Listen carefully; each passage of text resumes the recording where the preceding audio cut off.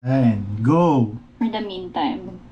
At hindi talaga maganda yung camera ko. Yung background ka. Ito. Kita ba? Yes!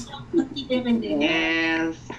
I'm not sure kung na-mention na siya, pero yan. Ever since talaga since, ano year ba? 2018? 2018 ako sa Fins UK ever. So, ito talaga siya. As in, first, namin. Alam ko siya din yung first kong body. Sa kanya ako nag-body ever. Kay Rai. So, yun. Ito talaga. Yes, 28. Ano ba? We joined, 2018 maybe. we shared heartbreaks on the same year. Huwag mo na ikwento yung sa banyo, Huwag na ikwento. Oh. Ano lang. Yun. Sige, bandera natin. Ano ba? Actually, hindi ako prepared. Pero yan, sinulat ko na lang. Kasi, I think naman, kahit dun sa mga bago, kila Kim, tsaka kila Ali, di ba may ibang ambience yung room? Like yung floor, o kaya kahit sa huddle. Pag nandyan si Rai, meron siyang kakaibang ambience na dinadala kasi ever since with Fins. Kahit sino kasama niya, kahit Fins man yan, or hindi Fins, may something siyang dinadalang happiness. Kaya minsan, kunyari, pag demotivated ako, bombarded ako sa work, tingin ako kay Rai, for some reason natatawa na ako. Wow ha! Hindi ko sure kung Natatawa ako something sa kanya na masaya din nan. Yung ganong feels. Hindi yung negative kayo naman. Parang kailangan ko lang check ng mukha ko Hindi. Pero yun, source of happiness. Tsaka yun nga. O kaya kung one word joker talaga yun. I think na napahapyawan na siya kanina. Hindi lang siguro na-mention yung specific word na joker. Pero yun, si Rai talaga, siya, malungkot man kayo, siya talaga yung magdadala ng happiness sa team. Kasi yun, siya yung nag-uplift kumbaga ng team moral ever since. Alam mo yan ni Kla. Tapos, ano pa ba? Actually, natuwa ako dun sa message ni Ate Lee. Kasi si Ate Lee talaga yung kabatch ni Rai sa Fins. Bago sila, actually, bago mag-move si Ate Lee yan. So, Yan talaga po si Ate Lee ang si Jera, sa gantikit, ganon. si Stel, si Kim, Tapos ano ba? si Parang may gusto pa akong Ali, sabihin kasi nakalimutan ko. Napagod na yata yung utak ko today. si Caps. Pero wala. Tsaka yun, gusto ko lang din i-mention, yun nga, yung pagiging direct to the point niya. May ibang tao kasi na may misinterpret yun. Pero yun, same with Ate D, if you give him some time to show you yung real, well, actually, ever since naman genuine talaga yung pinapakita niya. Siya yung tao kasi na you will call him na true friend. Walang filter, walang anything na pabulaklak. Pag kasi sinabi niyang ayoko, kaya hindi yan maganda, he will say that to you directly. Pero, don't misinterpret him kasi minsan, or most of the time, sinasabi niya yun to correct you din, to help you din. So, yung may mga times na may encounter kayong ganon, especially trainings, or if hindi kahit training, kahit yung usual or casual talk lang as a friend. So, yun. Direct person siya, direct to the point, pero believe it or not, yun yung nagustuhan ko talaga kay Rai. Yung genuine na walang filter na conversation. So, same lang din ang sinabi nila Yumi and Ate Lee, I believe. So, yun talaga. Tsaka syempre, basta yun lang. Babandera ko lang to. Sorry sa Thank you. Yun lang. Ba't nakakaiyak? Charot. Actually, nakakaiyak nga. Ba't nakakaiyak? Yun lang yung sinabi ko. Pero yun, it only shows na you really know me. Ha? Kailan mo ako. Ever since. Tsaka yun, actually happy nga ako kasi tama yung sinabi ni Rai, ako yung una daw nang iwan sa UK. Nung na-move ako sa APAC, kahit with Kla, meron talagang months na as in, wala akong balita sa kanila at all. For some reason, nagka-catch up na uli kami nila Rai tsaka ni Kla. Pero yun, I don't think magiging hadlang naman yung APAC shift niya. Kasi yun at yun pa rin. Tsaka first of all, sa office, malapit lang naman, next table lang. Tsaka yun, messenger, very open si Rai. Anything under the sun na conversation na gusto niyo pag-usapan, love life, office, jowa bells, hindi ko alam. Wag lang pera, charot. Nadagdag tayo sa sakit sa ulo i-upload ko to, pero yun. Napanood to ng mga pinsang ko. Pero galante yan. Pero not a problem kay Rai. Ayun. Pero yun, basta, love ko yun si Rai. Siya yung lalaki na hindi kinakasalawasan ng jowa ko. Kasi nga, sanggang dikit kami, charot. Suntokin ko yan si Matt.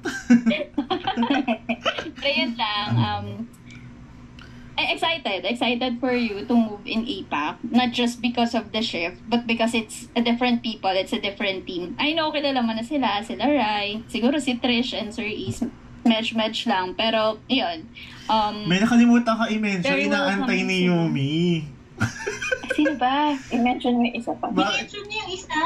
Hindi, si Ace Sino? lang at saka Ulit, si ano, sino si Sir ulit? Ace lang at saka si Trish. Si Trish, tsaka si Trav. Ayun. Ano meron? Ano na sabi mo po? Si Travis. Ano meron? Talaga yun. Kaya hindi mo papalayo sila. Hanggang dito inaabol tayo eh. Pero yun, so yeah. Actually excited na rin sila sa pagdating mo. Pero don't worry, hindi ka naman nila ipo-force, yun nga. Ikaw kasi, Basta ayoko kung may kasalanan ng yan na eh. video today. Alin? Kasalanan mo Siyempre yan. mataas yung standard natin, charot.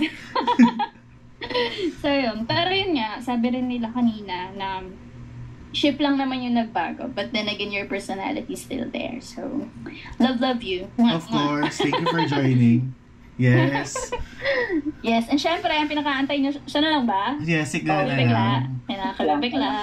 Sigla, dahil nasa farewell naman na tayo, sigla na hindi ako kinausap for weeks. Sigla na hindi ako kinausap for weeks. Forever niya rant. Ilang weeks niya nirarant yan. Isa tayo siya ng sanity po tayo. Kailangan po nating masanay na walang Raya na tumatawag. Wala pong Raya na, Kla, busy ka? Kla, busy, sinis ako. Kailangan po natin masanay.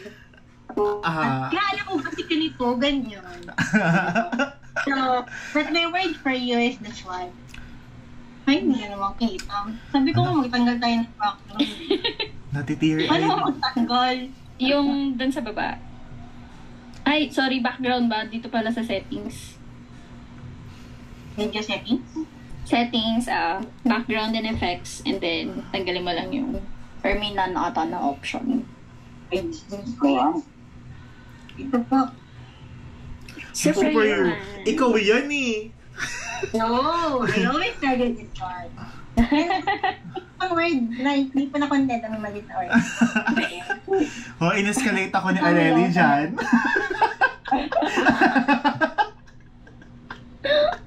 Super human. I always tell you this sa mga catch-up natin, friend. Hindi naman ako nagpulo na sabihin sa'yo yan palagi. You're a superhuman for me. Kasi, lahat kinakaya mo. And at the same time, when you give something, hindi ka pumapayag na yung ano lang, so-so lang. Sabi mo nga, pag nagmahal ka, yung attitude mo, extremes, diba? Ups and downs. So, parang pag nagmahal ka, love life man yan, o sa work, you give your best. Kahit sabihin mo na aksidente ka, you still give your best shot. Sabi mo nun, baka 3 months, bumalik ka 2.5 months. Ganun mo kami kamahal eh. Ganun mo kamahal yung work. So, ganun ka ka-passionate. So, ko sinasabi sa'yo, ay, minsan, let go of the thing so that you can do more. So, sana, baunin mo yun when you move to a different team, and when you change to probably become a manager, who knows, baka magustuhan mo na yung ganong role, or mag-move ka laterally, horizontally, diba? So, just always remember, for me, you're superhuman. But kahit superhuman ka, napapagod ka rin. So, take a rest sometimes. It's good, I'm happy for you na may nakita ka ibang avenue for you. Yeah, volleyball. Ano ba? Mayroong sa akin, sabi ko, buti pa si Rai, may buhay siya. Nakakaingit. Nag-Rai na sa live. I wish I have your charm para pasayin itong tip na to. I wish I have your innocence at times. I wish I have that guts para magalit. Minsan, pag galit ako. Kasi hindi ko kayang gawin yun. Alam mo yan. Kasi I always choose to be civil. So, how I wish I have that guts. Like, I'm so much thankful that I have you in my life. You've been my constant for the past 5 years. So, yun na to, yun. Actually, kaya ba? You've been my constant for the past 5 years. Daig ba yung jowa? Ups and downs, nandyan ka. You've been with me nung ayaw mo ako. Nung hinabol pa natin, hindi pala hinabol, nung nakasalubong pa natin yung ex ko. Ano ba yan? Ba't may pag-iyak? Umiyak ka! Alam mo yung mga hinanakit ko, ganyan. So, I will miss you, right? Ano ba yan? I will miss you. But I'm happy to see you fly. I'm happy that you've been growing. The Ryan that I've known for the past 5 years, dumating man yung punto na sinasabi mo daw kay Kams one time na, uy, may tatlo nag-resign dahil sa akin. Kaya ko kinaya. Baka 4 na yung tintry, diba? So parang, malayo ka na din eh. You're no longer that. You choose to grow. You choose to, nasabi mo sa akin, Kla, hindi ko kasi kaya yan. Hindi ako ganyan. But over the years, na-overcome mo yun. You choose to be a better person. And I'm also grateful that you made me a better person, right? So, good luck sa bagong journey. Good luck sa bagong journey. Enjoy. You have more time, hopefully, instead nagigising ka ng sobrang aga. Kung nakapag-adjust ka, you get more time for volleyball, for politics, for love life, or whatever it is. But all I wish is for you to be happy kung sa mga aspeto ng buhay yan. And always know na hindi man tayo lagi magkakausap, magkikita sa office. So, I'm here. You got me. Thanks. Thank you. Hindi ako makasagot na iiyak na kasi. Ayan. O, diba? Teka lang, hihinga lang ako. Kasi meron akong mga... Meron akong nireading Meron akong...